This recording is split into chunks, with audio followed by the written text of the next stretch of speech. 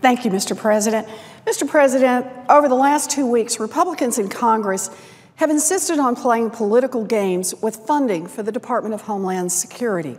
The same agency that supports states like Massachusetts when disasters hit, the same agency that provides grants for equipment that keep firefighters safe when they rush into burning buildings, the same agency that helps train and fund local police, the same agency that tracks down weapons terrorists can use to threaten our safety here at home, the same agency that keeps our borders and airports safe.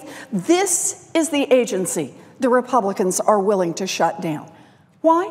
Why put America at such risk? Because Republicans want to protest the steps President Obama has taken to try to address our country's immigration challenges. This is not a responsible way to govern. This is a dangerous way to govern. There are real threats out there, from ISIS in the Middle East to cyber threats to acts of terror like the one in Paris earlier this year. DHS gives funding to state and local governments to help them prevent terror attacks. Massachusetts received over $30 million in these grants just last year alone. If DHS shuts down, that funding dries up, leaving our firefighters, our police, and our EMTs hanging, putting the safety of every American at risk. Think about the Customs and Border Protection agents who screen people traveling into the United States through our airports, and the men and women of the Coast Guard who patrol our waters. They will still have to work those tough, sometimes dangerous jobs. But if the Republicans shut down Homeland Security, these people just won't get paid. Tens of thousands of workers nationwide could be working to help keep us safe and not get a paycheck to cover their groceries and rent. That is no way to treat the people who protect this country. The solution is simple. Last year, Democrats and Republicans agreed on a bipartisan bill to fund the Department of Homeland Security. That bill was ready to go until the Republicans decided they wanted to play politics.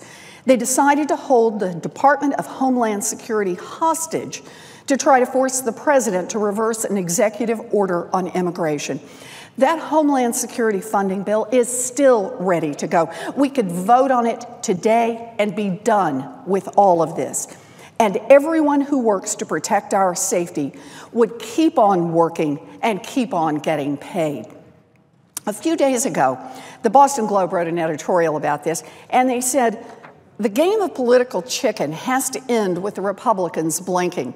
It's one thing to disagree with the president's executive actions, but it's another thing altogether to hold crucial funding for a wide range of security programs hostage. I couldn't agree more. I ask unanimous consent that the full text of the editorial be included in the record. Without objection. Thank you, Mr. President. Let's be clear. If Republicans in the Senate don't change course, they will shut down the Department of Homeland Security and compromise the safety of the American people.